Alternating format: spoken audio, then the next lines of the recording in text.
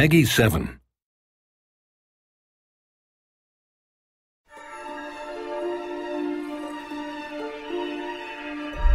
In this tutorial, we'd like to introduce you to the diverse gameplay of the two factions and the different ways they sustain their energy supplies. Anno 2070 introduces two factions, the Ecos and the Tycoons. The Ecos opt for sustainability and are mindful of the nature surrounding them.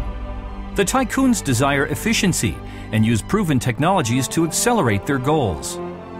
These conflicting ideals generate a vast difference between the two factions.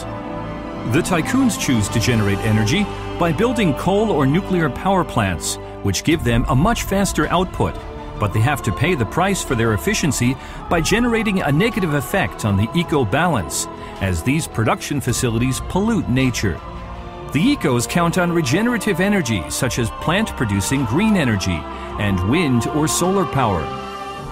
Their process of generating clean energy does not impact on the eco-balance. However, the disadvantage to this approach is that they lack the efficiency of the Tycoons, and they require much more space for their power plants to operate. The Ecos have numerous tools which generate a positive impact on the eco-balance. For example, the ozone generator is able to clean the air and cleanse the island from pollution. The Tycoons have fewer opportunities to counter pollution, and the tools they have are not as efficient as the eco tools. For example, they can store their waste in mountains, and this will have a positive impact on the eco-balance. However, later in the game, the Tycoons will also have the opportunity to use eco tools in order to free the island from pollution. For example, a river filter plant will be able to clean the water on a polluted Tycoon island and will produce a positive effect on the eco-balance.